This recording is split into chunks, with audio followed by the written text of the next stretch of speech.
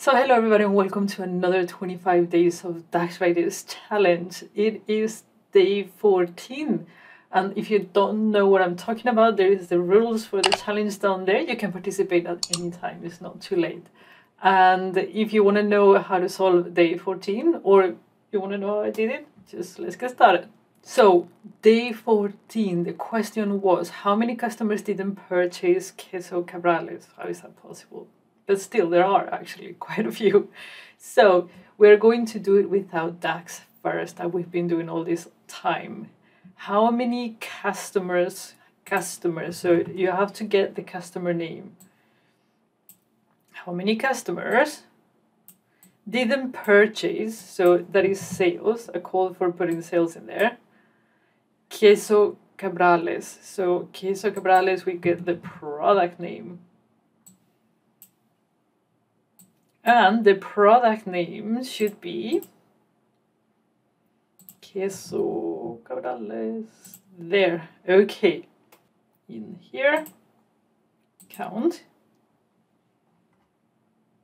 And I want to show you the items without value, so we can see everything. So now we can see the customer that does not have sales for queso cabrales in a table form. And I put that in Excel, export it out.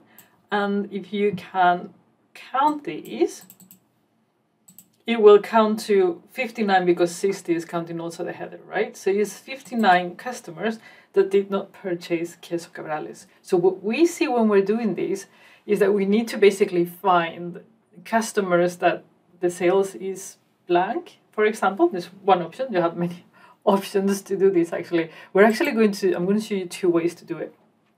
The first way is the way that we did on day 11, that I showed you, that I think it was Matt Allington that did on the Parallel community, because you can actually do the same thing here. It's quite cool. So if we go in here and we do day 14, now we're going to calculate the sales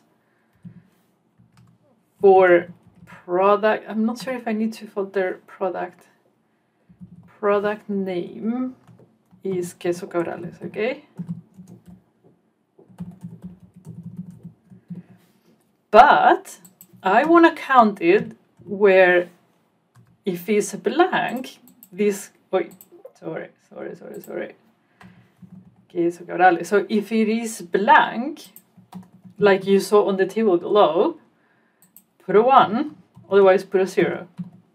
Okay, and then go and sum the customer table where the sales are blank.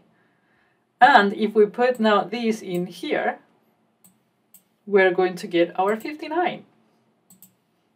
So as you can see, that pattern was actually quite useful because you can use it for all kinds of scenarios.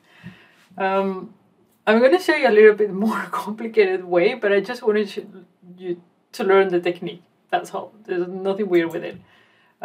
This is actually quite cool technique that can be useful for other things.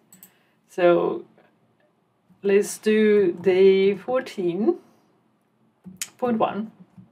Okay, so what we're going to do now is we're going to create two tables, one with all the customers, all the customer IDs, and another one with all the customers IDs that bought the queso cabrales, okay? And then we're going to put them together and say, whoever ID is here that is not here, I want it, and count it, okay? So first we're going to create a list for all customers of all the customers, unique customers on the customer table. So customer ID.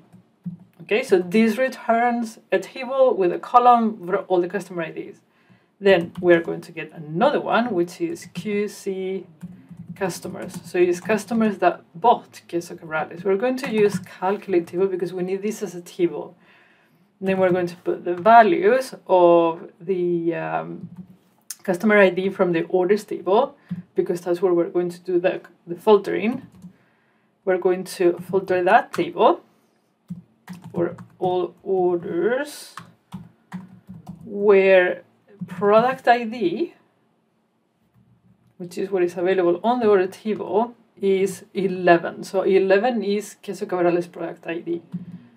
Now, this is where the magic happens. Remember, we have two tables now, one with all customers' IDs, one with all customer IDs that bought Queso Cabrales.